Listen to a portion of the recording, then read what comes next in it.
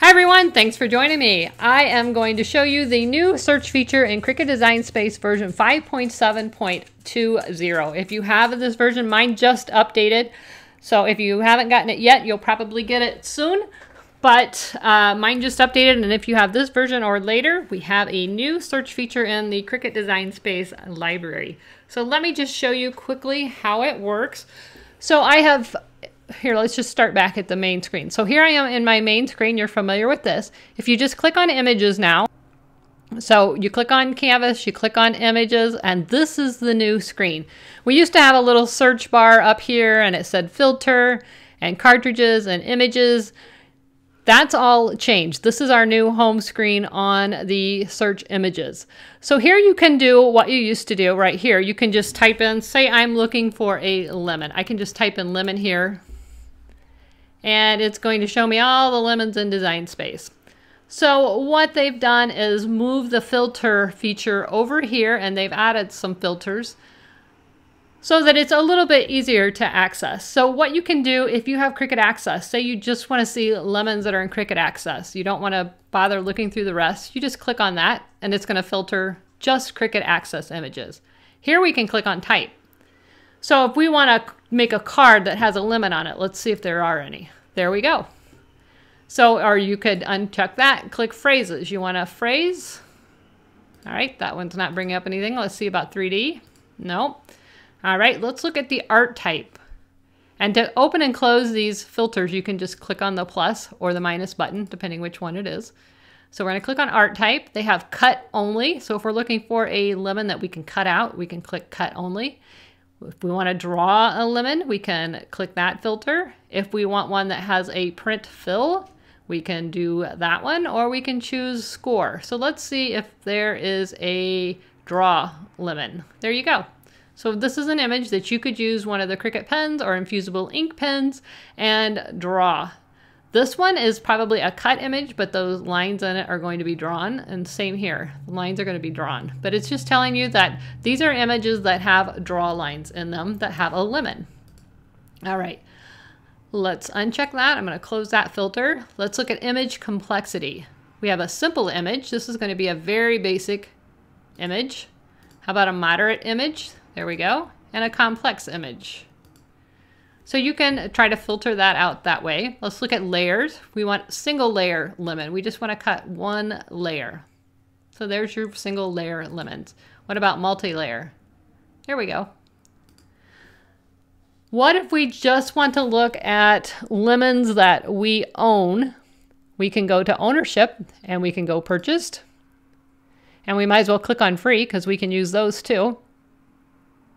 So this is showing me all the lemons that I could use if I'm an Access member or I have bought these image sets. These are all ones that I have the rights to. All right, and if we have uploaded an image, I haven't uploaded any images of lemons, so it's not bringing up anything there. And if you've downloaded it for offline use, I have not, so I'm not even going to choose that one. We can also choose by brand. There's Cricut brand, Sesame Street, Marvel, Disney, Sanrio, Warner Brothers. If you're looking for something by brand. Here you can search things if you're looking for certain projects that use vinyl, paper, cardstock, iron-on, or infusible ink. You can search that. Or you can search by language. So let's clear out our lemon filter. Let's go back to the categories. Here are featured images. These are just images that Cricut Design Space is featuring. You might want to check those out from time to time. I see a lot of fun things in here. And in fact, I made a shirt today. You can find that on my YouTube channel with this image right here. That's the one I used for the Be Kind shirt. And they're just some images that they are highlighting. Let's go back. Here we have recently added images. This is how you can find out what's new in Design Space. So these are all recently added images. And again, let's look at art type. I'm always interested in these draw ones because now we have the infusible ink pens and the Joy pen and the Cricut pens. These are all images that would be great to use with those. So, oh, these are fun. So again, you can filter out any of these categories further once you get into the next screen. So we have free this week. Cricut is currently adding new images each week. They're switching them out. So you're going to have a plethora of images, but they're going to change each week just to keep it fresh. And they are providing more than normal free images right now to help everyone who is homebound, just to make things a little bit easier and give you a little bit more content to play with. So I think that's very awesome. Thank you, Cricut. But let's just see what's free this week. So here are 3,533 images right now, free in Cricut Design Space that you can play with. You don't have to be an Access member. They're not going to cost you anything. They have made all 3,533 of these images free to use right now. And again, we can go through and we can filter them out. So you can also, before we wanted to look at like a cartridge. So we had the cartridges tab up here and we could look up our cartridges. Now it's called image sets. It's right here. So if you want to find a certain cartridge, you go to image sets, and here you can search if you know the name of it. Or if I just want to see the image sets that I own, I can click on the purchased filter. And these are all images that I own or that I'm a Cricut Access member, so I have use of all of the Cricut Access image sets.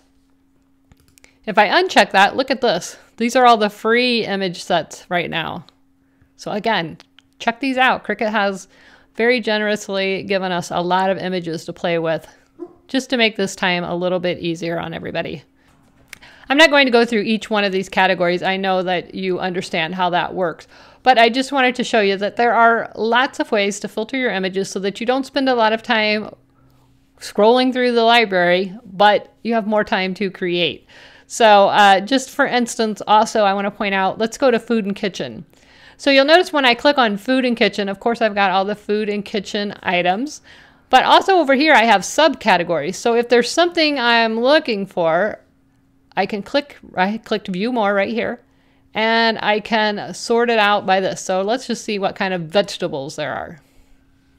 So they've tried to take a lot of the guesswork out for you.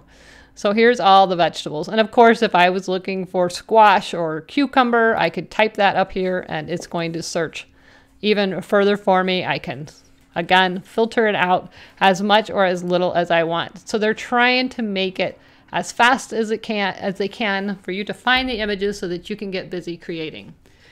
So I hope you found this helpful. I just wanted to make sure and point it out to you because it's just going to happen. You're going to click on images and your screen's going to look completely different. And I didn't want you to be surprised, and I wanted you to know how to navigate. So if you have any questions, leave them in the comments below the video. And until next time, see you guys. Bye.